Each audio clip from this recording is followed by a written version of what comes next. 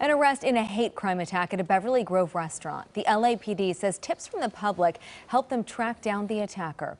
They say he is one of the primary suspects in the attack.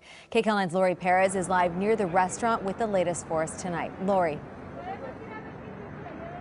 Well, Serene, the arrest is welcome news, but some say it's really just the beginning. There were multiple people involved in that attack at Sushi Fumi on Tuesday. Multiple people who others say need to be held responsible.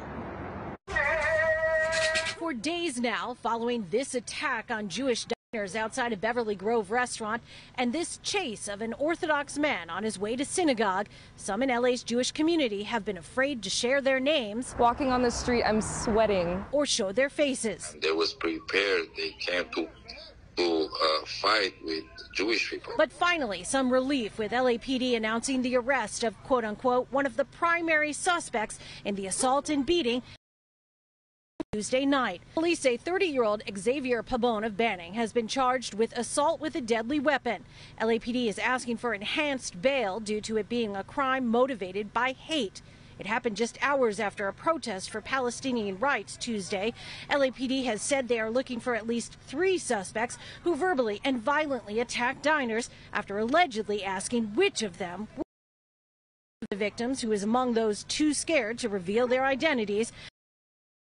The arrest saying the Palestinians should have peace just as the Israelis and all the Jews worldwide deserve security and equal rights. We are all one people. But when gangs of Palestinians are roaming the streets of LA looking to inflict harm on Jews, they harm their own movement. And in a statement, the ADL of Los Angeles says the arrest sends a clear message that hate crimes targeting the safety of any group of individuals will not be tolerated.